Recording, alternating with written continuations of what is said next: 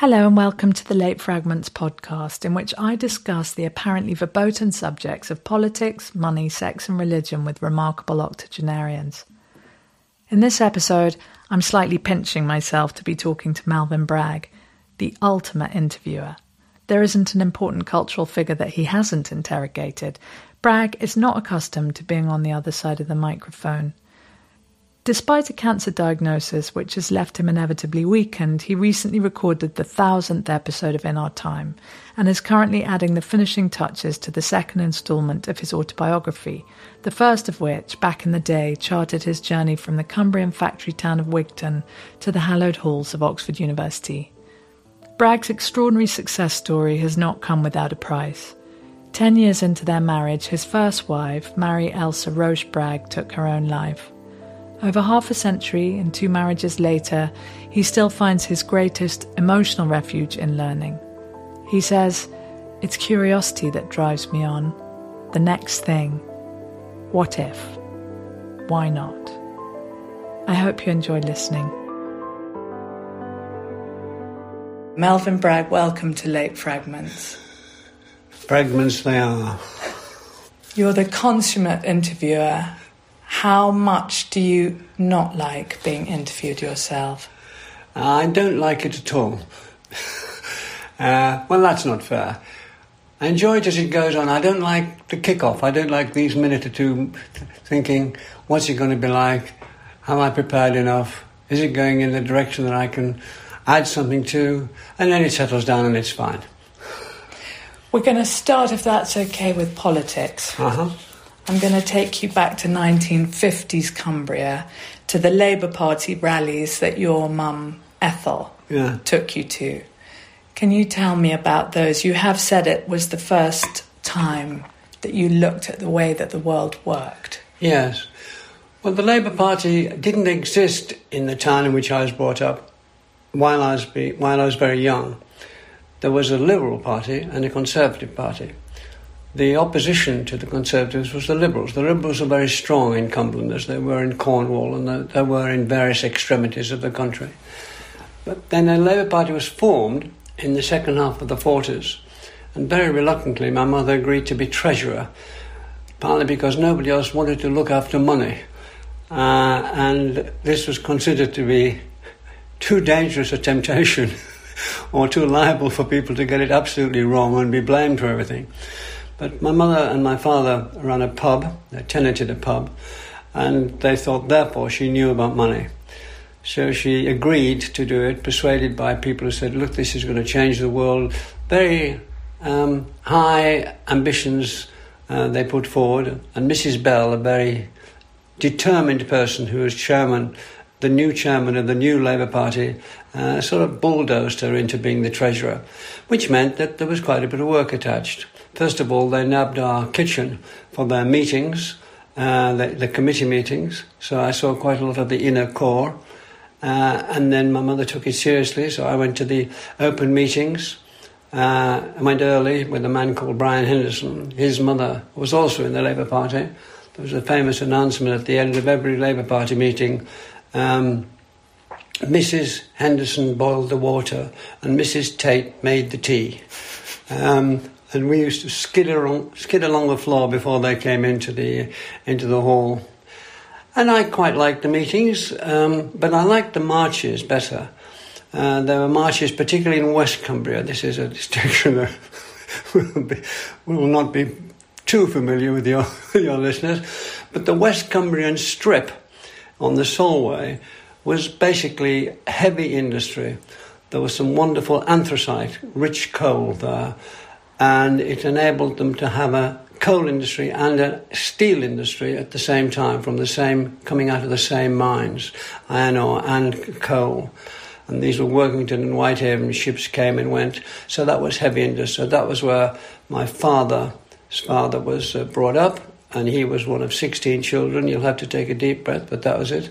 My father was one of 9, and most of them worked in the pits, in the mines. And then my father moved to inland to work on Wigton in a factory, and that's where he met my mother. She was born and bred in Wigton, although we don't quite know how she was illegitimate, and I never had the nous to track it down, and now the people who would know and would have told me willingly are all dead. So that's a bit stupid on my part, considering I've made a part of my living out of interviewing people. I will always regret that. It was to do with embarrassment, embarrassing myself, embarrassing them, the general air of embarrassment about illegitimacy, because illegitimacy, that the word used in those days was bastard, and that wasn't a word that you like to introduce into any conversation. Anyway, it was what it was. And we went on these marches, and they were terrific. We had floats, which were the back of lorries, say the milk lorry, or the coal lorry, or the co-op lorry, and they cleared the back, and they put little scenes on it, cowboys with tents, bands, or scenes from a book that they were favoured. And we had the bands, the town bands, and we invite the bands from Espatria, which was a nearby town, a mining town. That was a very good band. Wigton had a silver band, so we'd have 2 or 3 bands coming in and march through the town, go down to the show fields or go down to the park and have sports and all that sort of thing. And they were great. They were really good. Or move to go to the bigger marches on the west coast where the industrial people were in Workington and Whitehaven. They were the real thing.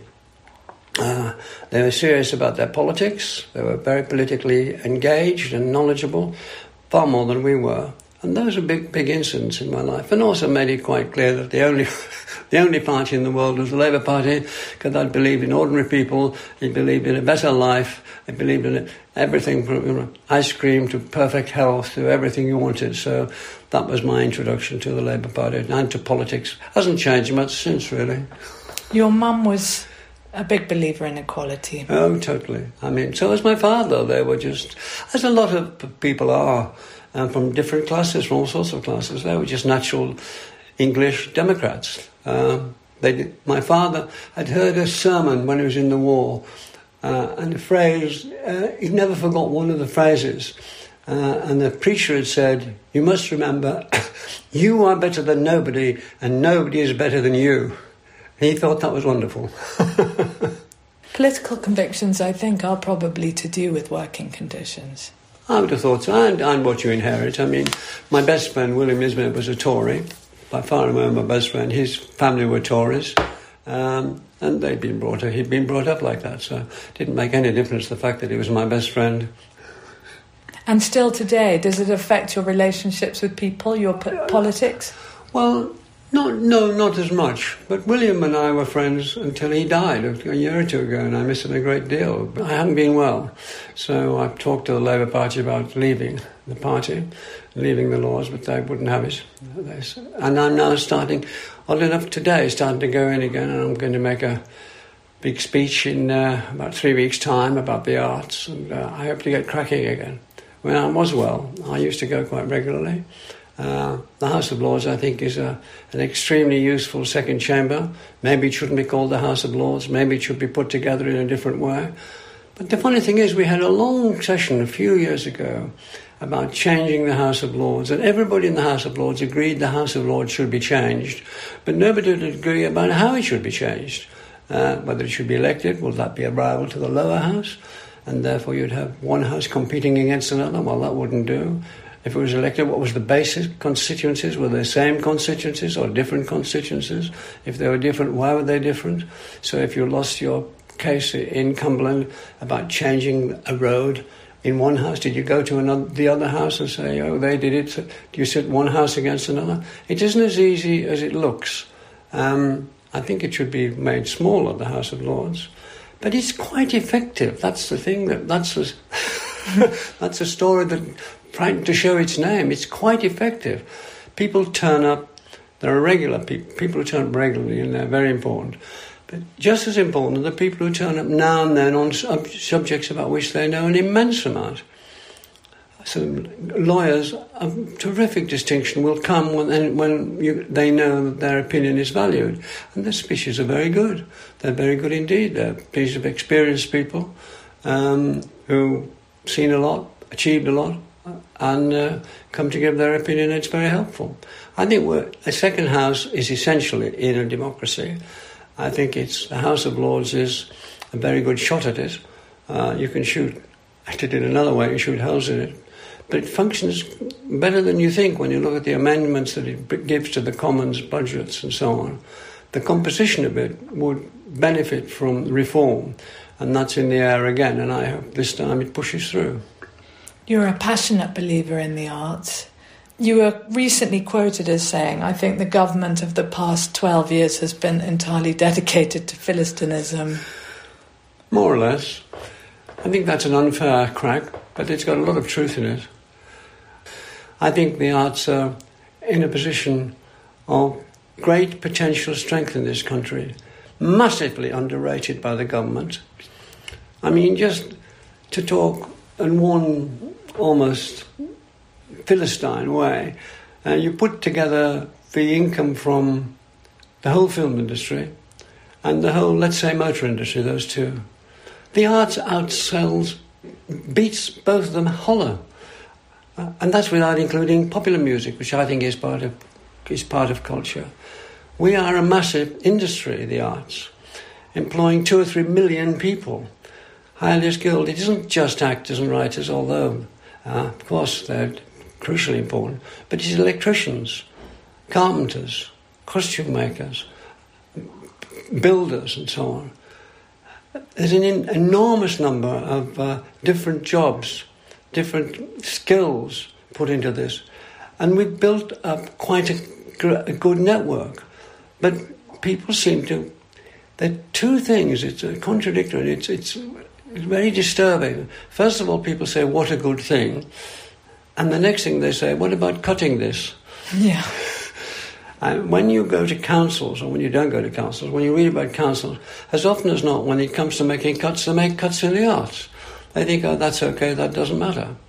Well, it matters enormously. A lot of people's livings, a lot of people's intellectual and imaginative life depends on the arts. We are probably the biggest single industry in this country. Mm. Nobody wants to talk about it in those terms. They think, oh, we've got enough. No, we haven't got enough.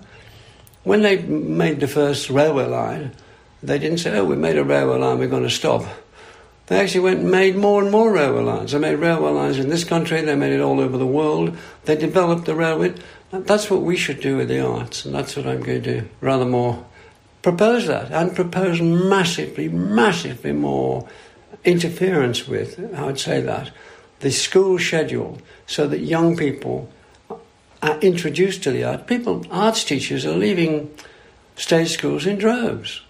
And yet it's one of the ways through for people, not only for their lives, but for their livelihoods. And when you talk about some of the greatest civilizations, just to use, you tend to use great examples because there's a great deal written about them. It's not because you want to aggrandize your argument. It's just that when you say writers, you tend to talk about the great writers because everybody knows about them and you can get cracking on talking about them. But when you say what were cities known for, when you look at one of the greatest cities, Athens, quite a small city, what it's known for is its arts, the buildings, the statues, the theatres, the Olympic theatres, still the massive plays which we put on. And that's only a fraction of what there is. Somewhere around the Bay of Naples, there's buried dozens more plays, Greek plays that we don't. But what we've got is enormous. Now, that made that civilization every bit as much as the army or the navy, and gave it its distinction. Because you're not just talking these about things on a pedestal. You're talking about if you're going to do plays, you have to build a place, put it in. If you're going to have architecture, you're going to, and you have the talent of you're going to make it look wonderful, as they did with the Parthenon. And so on and so forth. If you're going to do this, that, and the other, you need people behind those who are actually doing it at the front, and you need an educated public which will come along and watch, which we've got in this country. People do want to go along and watch, but they're being barred. Not barred, that's unfair, but it could be better than it is. We could subsidise prices. The E&O, one of the great things E&O did was to subsidise prices for young people.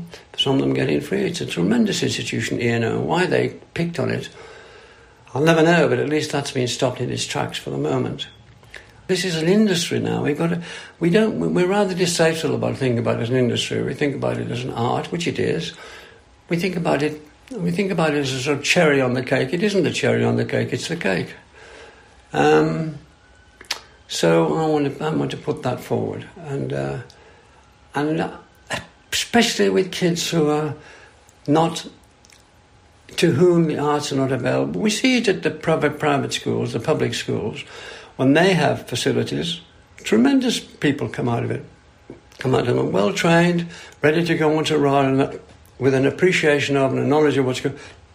They've been introduced to it by good teachers. Mm. They've developed skills. They've developed taste. At the age that matters, and the age that matters is sort of between, as far as we can work out, sort of between 6 and 7 and 15 and 16. That's the age that matters. That's when it sinks in. That's when most people who do real things get going.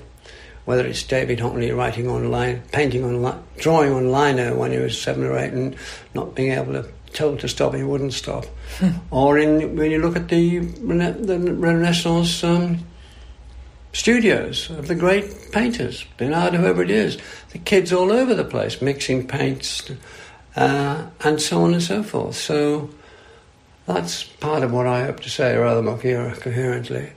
And we just don't appreciate it. Mm. We don't develop it. It's staring us in the face, and yet they don't do it. Can I ask you where this seeped into your own life? This awareness of the importance of art and culture? Well, I was lucky. I think it was from the start. I was brought up in this town, largely working class town. We were working class. I remember talking to David Hockney. You mentioned him. And he said, yes. He said, but we always thought we were first class. I said, yes, that's it. We did. We always thought we were first class. But what did I lack? Because I was brought up in a Christian community, we had in the town of 5,000 or 6,000 people, we had 12 places of worship. Everyone had a choir. We had St Mary's, which I was CV, had a wonderful choir. Choir master was a man called Mr. Mitchinson, who was an electrician. His father played the organ. We practiced. We had choir practice on Thursdays. Was serious. He was a serious. We sang anthems. We really knew about music, even though we didn't go around saying, we know about classical music. I mean, when you turn on Radio 3, it was a bit of a shock. But actually, when you go on Sunday, you'd be singing it. You'd be singing these anthems. So I had all that musical education. Now, there's something about music, there's no question, that penetrates parts of the brain that other things don't seem to reach as well, whether it's pop music, and we've been living in a great area of pop music where pop music is now part of culture, which it wasn't when I was a kid. Pop music was the bottom of the pile. I remember when I started the South Bank show, I was determined to bust that one, so I started with Paul McCartney. It took a bit of getting, actually, in those days. It was all pop, and I got the Royal Shakespeare lined up, done a film with them, ready. I could be in the Berlin Philharmonic lineup, we'd done a film with them, ready. But I started with McCartney. One of the reviewers gave a big review, saying, "We're very pleased that this is happening, ITV, but we draw the line at Paul McCartney." Isn't that wonderful? That's 40 years ago. It changed a bit, hasn't it? What year was that? That would be 1978, January 1978. So even though Paul McCartney was a member of the Beatles, they still drew a line at him? Yeah. Oh, they drew a line at Paul McCartney. What did I do? I just got on with what I wanted to do. When I started the South Bank show, I decided we would do popular music. And I thought that we would do television drama before West End drama. We did West End drama quite soon, but we did television drama first, Dennis Potter, just to show what we were about. And so we went on through the things, and I didn't get many ticks from the from the critics. But then a couple of things happened. Well, one thing happened. We won something called the Prix Italia, which sounds like a racing car, right? No English company had won that before. It was for the arts. It was a big Oscar at the time. We won that, I think, certainly 2 years, perhaps 3 years running. Well, that shut them up. I mean, the way to shut them up is you get big audiences, which we didn't get big audiences. How could we be putting on at 11:15 at night? Anyway, big audiences, big reviews, or you win big prizes. If you can do one of those, you're okay. If you can do two, you can sail on. So we were okay. Can I take you to money? Are you okay to talk about money? Well, it depends whose money. Be a short talk about mine, but still, there we go. I'm interested to know what your view was of money when you were growing up, because your parents were working class, but not too badly off. No. Well, my father paid me for working in the pub. And some idiot in private eye recently said I was, whatever it's called, I was exploited and I was a lucky one. I loved working in the pub. I mean, first of all, I liked working in the pub. They're very nice people. I liked the jobs, carrying the beer up from the cellar. I liked learning how to tap a barrel so you got clean bitter. I liked everything to do with it. I had to sweep the front of we had a front where lorries could drop off the barrels. I had to sweep that every morning. I had to swill out the gents. I wasn't too keen on that, but he did it. So I liked working in the pub. And at quiet times, my dad let me stand behind the bar from I was about 12 onwards and serve the odd drink. I loved it. So, were you aware of any lack in not terms really. of? No, because my dad paid me for that. He was a very, very clever man. And when he, as I say, he's from a family of 9. He passed 2 scholarships for the North Western parish churches. One was to go to a big public school at Liverpool. I forget the name. He couldn't go, of course. There wasn't enough money. And the other was to go to a local grammar school. He couldn't go because of the money. He was the oldest boy, had to get out and work when he was 14, which he did. He never moaned about it. There was no sense of him being thwarted, but he was very clever. And he realised when I wanted to leave school, well, I just thought I'd leave school at 15 like everybody else. William did, and Eric did, and Robert did. We all left, even though it was a grammar school. The farmers' sons already left. They didn't come in for harvesting and all that. Just didn't come to school. Mr. James, my teacher, history teacher, as I learned later, I learned about 40 years later, because my father didn't tell me this, and Mr. James didn't tell me this, went to see my parents 3 times to persuade them that I should stay on. I mean, I didn't want to go to university. Mr. James wanted me to go to university, and I liked Mr. James and said okay. But by saying okay, and my friends all left, my father instantly spotted money, that they would be getting a wage and I would not be. So he gave me what he worked out was what they would get after they'd given money to their parents. And he worked it out correctly. So I had the same as they had. Oh, amazing. To do serious things like take your girlfriend to a dance. So he gave you what he didn't have, your dad? Yeah, he did. Yeah. Did you ever get a chance to acknowledge that? He knew that, yeah. Came to Oxford once when I was there. And he knew that. But he was pleased that he'd got a full life himself. Mm. He was a very good bowler, played for the county. He liked running the pub. He ran a hound trailing association, which was very big in Cumbrian. Hounds going across the fells. It was a unique sport in that part of the world. He got on with his life.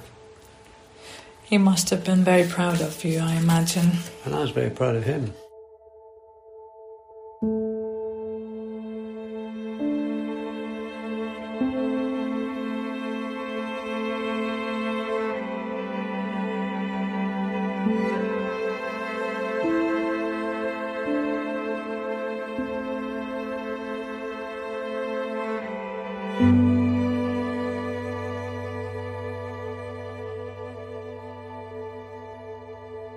After leaving Oxford, you went to work at the BBC. Yeah.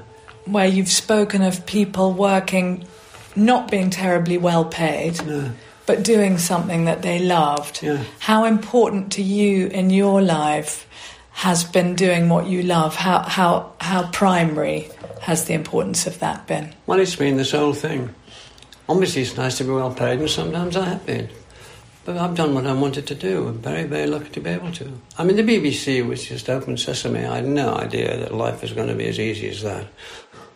You know, doing what you wanted to do. I just thought work was something hard and made you tired. And I didn't particularly want to be a teacher, so that didn't leave anything except working hard and making you tired. Money, well, the BBC was the BBC, and I think I got paid £620 a year. Pretty sure I did. And I was married then when I left university, and it wasn't a lot. He just got on with it. Then I just kept, things turned up that I wanted to do, and I was lucky that we sort of scrambled along. Lisa, my first wife, had a small allowance from her parents. That helped. Then the first book made £150 before the agent took a slice. And that was all right. I thought, this is the life. No, I didn't. I just wrote it. Well, I wrote it several times, sent it off. Did I do anything for money? I suppose when I went to Hollywood, I thought, this is to write there, to write. I'd done Superstar, and they wanted me to write something else, but I didn't like it. What have been your extravagances in your own life? Well, there are a lot of paintings in this room, but mostly they've been picked up along life. Mostly about Cumberland, a lot of them by friends. I suppose that could be called an extravagance. I don't drive. I'm not interested in cars. We have a cottage in the Lake District, which we've had for 40 years, and I bought it for very little because it was a small 18th century cottage, absolutely no architectural distinction, adjunct to a barn which had no roof, which had possibilities, obviously, as a big room, but real money wasn't buying the place. It was very cheap, believe me, but actually finding the money to get a roof on, which we did. But I don't think that was an extravagance. I did that to give the kids a chance not to live in London. I was a bit worried about London, wandering around. I didn't know how London worked for children, but I know how it worked up there. We were in a northern hamlet, North Cumbrian hamlet, and I just knew you let them out the door and they wander around and life's okay, which is what happened to them. And they keep going up to the cottage now, so with their children, so that's great. There was great poverty around you when you were growing up, wasn't there? Yeah. Wasn't great, even though it was getting better. I mean, the National Health Service helped it to get better, physically to get better. But yes, there was. But we had two factories in the town. We had a man's factory making rayophane paper, the sort of paper you put around cigarette packets, the transparent paper. That was a very good factory, it still is. And then we had the women's factory, Red Maids made clothes. And my mother worked there. She sewed, she made buttonholes for about 6 or 7 years. Then she got married and she got fired. That was the way things worked in those days. Asked to leave, I suppose, would be a better way to put it. And then she went and cleaned houses and worked a bit on the post. Hard workers, your parents? Yes, they were. Yeah, they were. As you have been? On the whole, yeah. You get paid for working hard?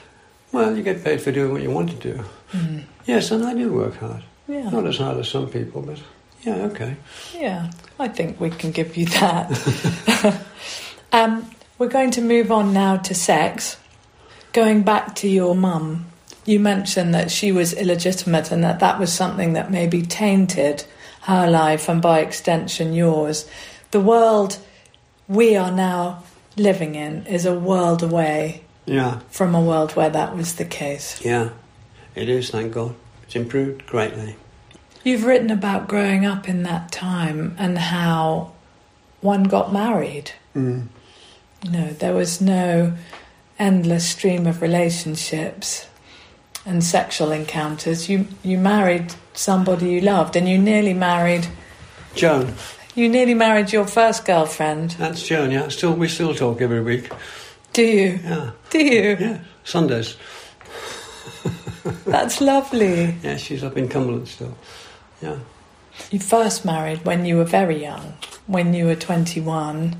How much did that decision dictate the man that you are today? Oh, quite a lot. I mean, it's... in one way, it was a wonderful thing that happened to me. In another way, it completely skewed everything.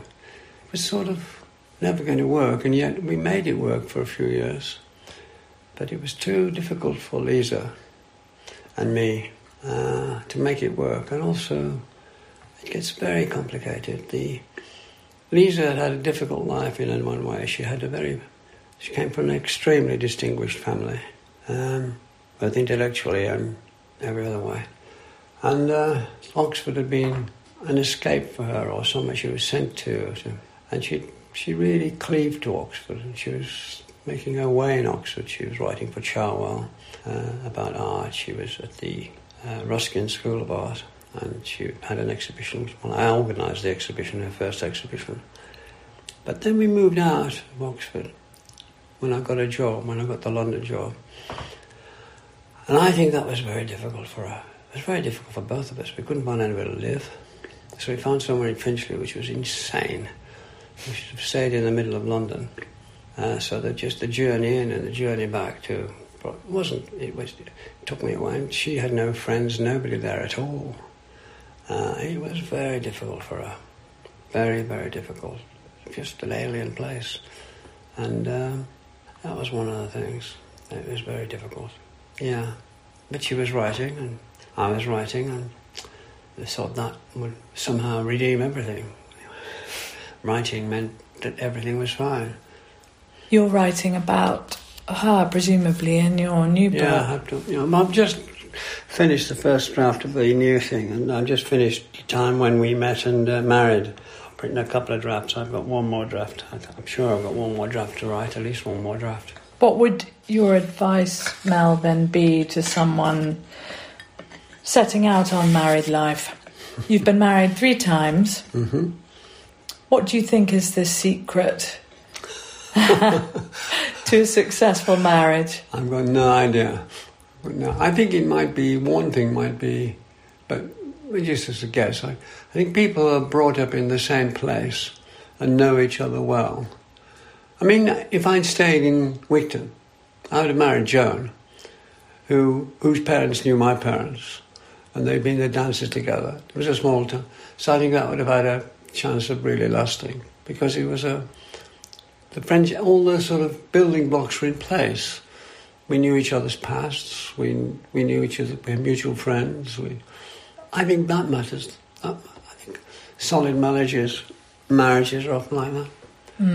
Or marriages where people are doing the same thing. 2 people working at X, or working in this career or the other career. But I don't really know. I've got no idea. I think I'm not the best person to ask about that, frankly. Can we talk about religion? Do you believe in God? No, but I do. I'm still fascinated by what happened that set it all off. Because something which I think you can only call an intelligence set it off. Or it's an intelligence or an accident, isn't it? And if it's an accident, I'm not all that interested. If it's an intelligent, I'm very interested, because the intelligence now, I suppose you've seen the things that come from the new Webb telescope, billions of years away, far beyond the Hubble telescope. You think, God, that's all going on. And enormous galaxies that we never heard of or seen, way out there, billions and billions of light years away. Well, difficult enough to get to Birmingham. There's a beautiful passage in your memoir, Back in the Day, in which you write about what feels, when you're writing about it, like a quasi-spiritual experience. You're looking out over Binsey Fell. Do you remember the passage? Yes, I do, yes. Do you need me to read back any of it to you? No, I do remember. But you feel a sense of connectedness with something bigger than yourself. Oh, yes, I do. I think a lot of people do. I think they have those moments. And there is a connectiveness. It's visceral. And that's why people go to places like the Lake District. But I think people can find it in parks or having flowers in the house. I don't think you have to go somewhere. All the Lake District was a dramatic example of it. Dramatic example given it had a mouthpiece of that man, Wordsworth, up there. And so when they read Wordsworth, they would say, yes, I feel like that. Yes. Or when they listened to certain music, they'd say, these are my feelings. But it was the words that set a lot of that off. Yes, but and on the other hand, it means so, any explanation one has is so small compared with what's been the result of the creation, whoever created, whatever created, what's going on. I have certain feelings but I think they come from childhood rather than from adult thought. I think that, I had a very Christian childhood. I started going to Sunday school when, 4 or 5. And they didn't mess about in those days in Sunday school, It was the Old Testament, and at school, every morning at school we were read 2 lessons, one in the Old, one in the New Testament. Then there's a choir practice, and then the actual singing in church on Sundays. I think all that went in, and I think that's my sort of equivalent of David Hockley drawing on lino when he was 7 or 8. Do you miss the religious certainty of your childhood? Yes, I think I do, but I know it's there. I know it was experienced, but I know it's something that I'm fascinated by it. I've written about the formation of the King James Bible and 1 or 2 other things. I went to midnight. One of my daughters is a vicar, and I went to her midnight mass just a couple of weeks ago. And it's a very good service, and she's a very good preacher. And so that was an experience, and I thought I was taken back, not taken on. I don't think it in any way directs my life as I used to hope it did. I don't even know that it really did in those days, but you used to hope you were good, try to be good like I know that I should. That's my prayer at the end of the day. That was the end. 2 last lines of a very popular song. Where do you get your spiritual sustenance from then? The past. Or the same as many people, walking in nature. Those 2 things. And sometimes from works of art. Music particularly. Do you live more in the past as you get older? Yeah, well, there's more of it, isn't there? We're almost finished, Melvyn. I just wanted to say you said once there's a lot about 80 that's much nicer than being 30. Well, I change my mind that from day to day. There is just a lot much nicer. You are where you are, and that's it. You've made the big decisions, for better and for worse. They're made. And the big decisions that you've made, you're not going to make again because you're too old. And because you're committed to the older decisions. So basically you're in the waiting room, aren't you, when you're my age, 84, when you're coming up to 85. My father died at 83, so did his father. My mother lived into her 90s, but then she had Alzheimer's for the last 6 years, so I don't know whether I would... It's not a life I would like. Your mind is obviously still amazing. Well, I don't know about that. Working and writing, you've done the 1000th episode of In Our Time recently. What continues to drive you on? Curiosity. I think it's what continues to drive our species on. Curiosity. Yes. The next thing. There's all sorts of other things, but there's one thing. It's just the relentless curiosity. What if? Why not? That's what's going on, I think, in this waiting room. Melvyn Bragg, thank you very much. Thank you. Thank you for listening to the Late Fragments podcast. That was the last episode in the current series, but there are many more episodes available, all of them full of wit and wisdom for you to listen to. Simply search up Late Fragments on your podcast app of choice, sit back and enjoy. You can also follow us on all the usual social media channels. My thanks as ever to Louis Fulford-Smith for the sound production and edit, and to Harry Dundas for the music and original score. Until next time, goodbye.